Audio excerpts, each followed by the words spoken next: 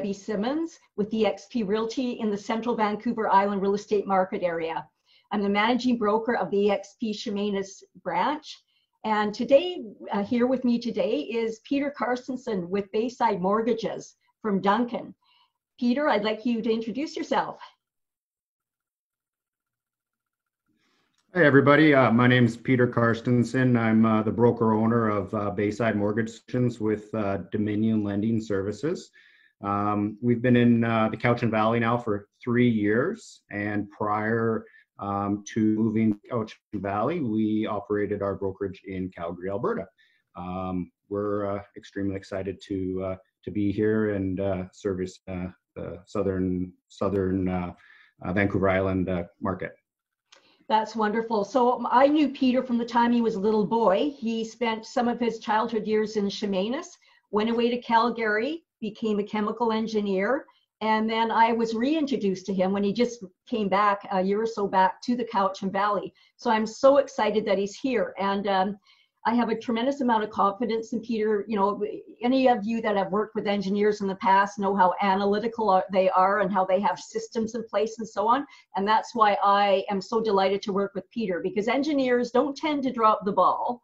And that's the biggest problem we hear in the mortgage industry, is that somebody dropped the ball. And you probably already realize too that a mortgage broker is a person to ask for your mortgage needs rather than a bank, because there are professional shoppers.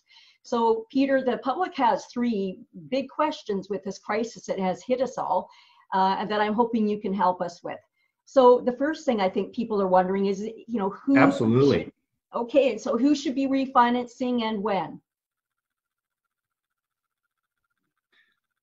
And that's a great question, and that's primarily the major source of activity right now for our office is refinancing. And what we're finding is you know, many Canadians in the local, you know, southern Vancouver Island area have realized large equity gains in the values of their homes, but not necessarily, you know, have they stayed away from debt. And so what a lot of people are, you know, doing in today's market space is trying to lower their overhead and reduce their costs in case they lose their job. Not everybody has lost their job.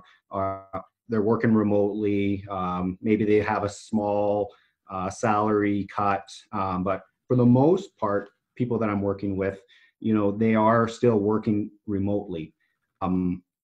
And so what they're trying to do is prepare for the worst case scenario, because unfortunately, nobody really knows how long this pandemic is going to go on for. We all hope that, you know, May, early June, we will see some light at the end of the tunnel, but there's speculation that this could carry on for much longer or have rebound, you know, effects.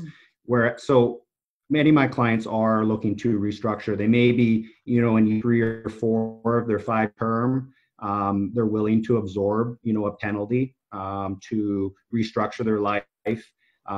Take advantage of the lower interest rates that are available today, and ultimately lower their overhead so that they, you know, they're able to weather the storm if they were to lose their job. Right, absolutely. Okay, so that's great. So for people wanting to lower their costs or to pay the penalty, to lock in early, to, you know, maybe on a 5-year fixed to carry us through the storm, I guess that's what people are doing. And then, of course, the other thing is, you know, what percentage of people are deferring their mortgage payments, and ultimately, how will that affect them? I'm not savvy on exactly what percentage of Canadians are deferring their payments. I do know of several of my own clients that have deferred their payment. The process was quite easy. Little time, like it took a while for the lender to get back to them in regards to acknowledging their request. So the major banks were a little easier to work with. They deferred right up to 6 months, and a lot of the mortgage companies, like, you know, for National MCAP, they're just mortgage companies. They don't do anything else.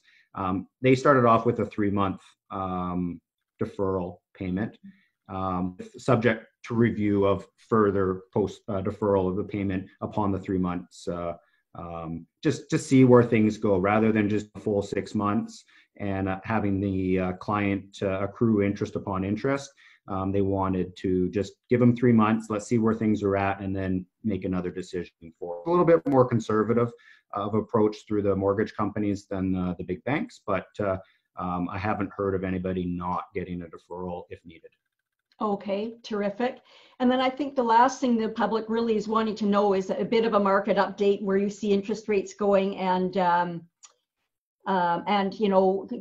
we talked about this earlier, Peter, about how both you and I, our understanding of the market right now is that the spring market is shut down, so will the summer market, but we're hoping that these markets will be deferred to this year to be a fall market and a winter market. And so, we had strong demand going into the spring market, so there will be pent-up demand coming out the other side of this once the economy opens up again. And we're just wondering what percentage of buyers are still going to be eligible to purchase and be qualified when they've had interruption in their employment. That's a great question. And what we're getting over and over again is that this isn't a financial crisis. This isn't a mismanagement or work ethic situation. It is a health pandemic where interruption to work, layoffs due to COVID are not going to be looked at as negative impacts to employment positions for future qualifying. So I'm in agreement that there is pent up demand. Interest rates are dropping. I expect that they will drop a little more than they have already. And I think the late summer, fall, winter market will be stronger than it typically is. Okay, well, that's great, because that's good to know that you and I, from two separate industries, both real estate related, sort of agree on that. So it's kind of confirmation that, that's what we're anticipating. So that's great. So I want to thank you very, very much, Peter, for answering those very, very important questions for us. And we'll sign off now. Debbie Simmonds, eXp Realty. If you would like to contact me with any of your real estate questions, please call me at 250-246-0708. And for Carstensen, Bayside Mortgage Solutions in Duncan, British Columbia. And if you have any mortgage related questions, feel free to give me a call at 50-701-6500. Thank you so much. Thank you, Peter, very much, Debbie, for having me on here.